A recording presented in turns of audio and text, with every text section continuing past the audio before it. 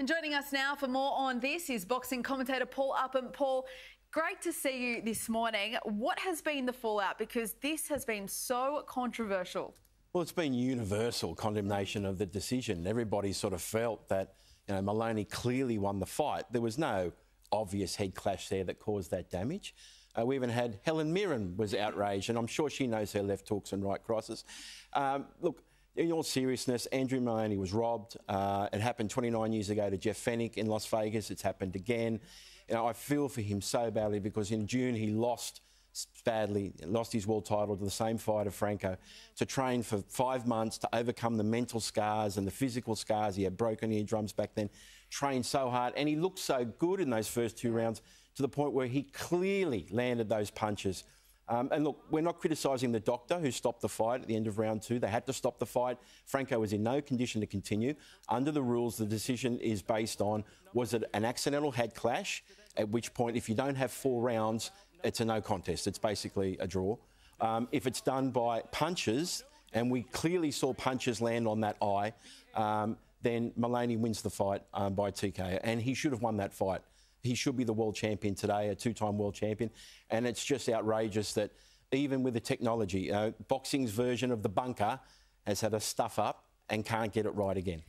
Did you see the slightest of a headbutt at all in that first round or second round? We saw the commentators' ESPN review in frame by frame what happened, and there was some inconsequential grazing there, which did not cause the damage that was done. You saw the significance of the swelling there. The rules in the Nevada Commission said there must be clear and conclusive evidence to overturn the referee's decision. Well, the referee's initial decision was basically just a split second. He can't really see what was happening. He made a gut feel of what he felt was right. He didn't know what was going to happen after that. But then for the Commission to be able to review it with their rules and spend 30 minutes going through frame by frame and then say, well, there could be an incident there where there's some head grazing. Look, it was clearly from punches, no doubt about that. Everybody saw it. So, look, they need to review their rules about that to get the decision right, because it's pointless having this technology if we don't use it and get the right decision. That's the most important thing. It seems a head graze is quite insignificant compared to copping a punch to the head, doesn't it? What avenues does Moloney now have to take? He's got 2 options. He's going to appeal to the Nevada Commission and they will review what happened.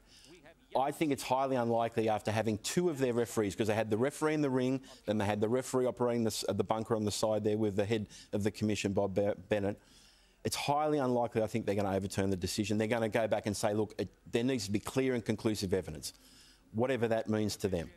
He can appeal, and he will, to the WBA, the sanctioning body, the World Boxing Association. What they should do is make Andrew Moloney the #1 contender and order an immediate 3rd fight. It's like a backup plan for Andrew. He really should be the world champion. I don't think this decision is going to be overturned, but he'll get another fight. I truly believe that, for justice to be done. So if there is another fight and that ruling does go ahead, could you see a fight being held here in Australia?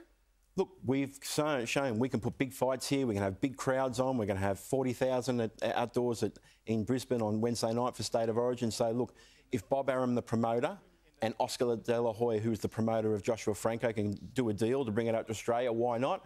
If not, they'll probably just put it on in MGM Grand in Las Vegas. I'm not sure that Andrew Moloney will want to go back to Las Vegas again, but he'll do whatever he's asked to do by his promoter, Bob Upham, who's giving him the opportunity. So, look, the most important thing is that Moloney gets another chance because he looked so good in those first 2 rounds. He'd overcome so much. His footwork was there, his combination punching, he went to the body, he opened up that avenues to get that punches on the eye. He looked great, and he should be a world champion with the belt around his waist today, and it's just outrageous that he's not. When they were waiting for the decision, you were watching him walk around. It looked like he'd just been doing a sparring session. He looked in great form, didn't he? I always feel for boxers. Like, most people go to work every day, and for them, they fight once or twice a year, and their whole lives turn on the outcome of a fight. He should be the world champion today. He's not. He's now got to wait to see if he gets another opportunity. And he's put 5 months of training and preparation in. You could see the frustration in Andrew Moloney. He worked so hard to get this win. To have it taken away when he can't do anything about it, you're waiting on other people's opinions.